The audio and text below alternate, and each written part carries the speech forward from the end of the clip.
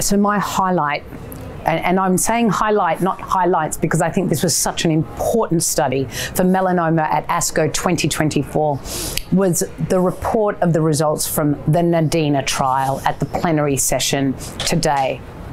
And what we saw was that neoadjuvant Ipilimumab combined with Nivolumab given neoadjuvantly prior to surgery in resected stage 3 melanoma that was clinically detectable. It did not have to be RECIST measurable, just clinically detectable. At least one lymph node involved with melanoma and up to 3 in transit metastases were allowed. Neoadjuvant combination Ipi-Nivo versus adjuvant Nivolumab. We saw the event-free survival substantially reduced when we give these drugs neoadjuvantly.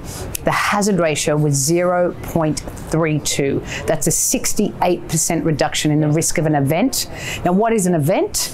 An event is either progression prior to surgery, recurrence after surgery, or death due to melanoma. So that's a 68% reduction.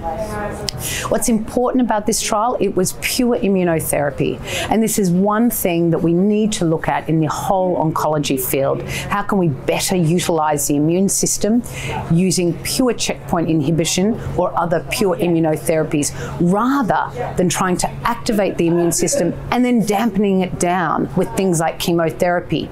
Why are we doing that? Because for many cancers, the standard treatments for decades have been based on chemotherapy. So to make that switch to purely use the immunotherapy is a hard one, but it's something that we need to do in the cancer field, because we may not be curing as many as 30% of patients across cancer by not utilizing the immune system in this way.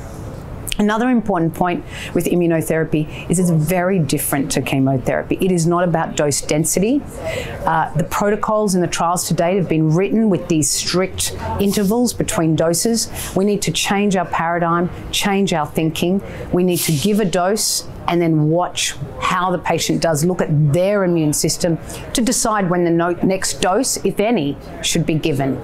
So it is a different treatment. Although in melanoma we've been using it for more than a decade, we really need to get good at using it well to minimize the toxicity and utilize it better across other cancers.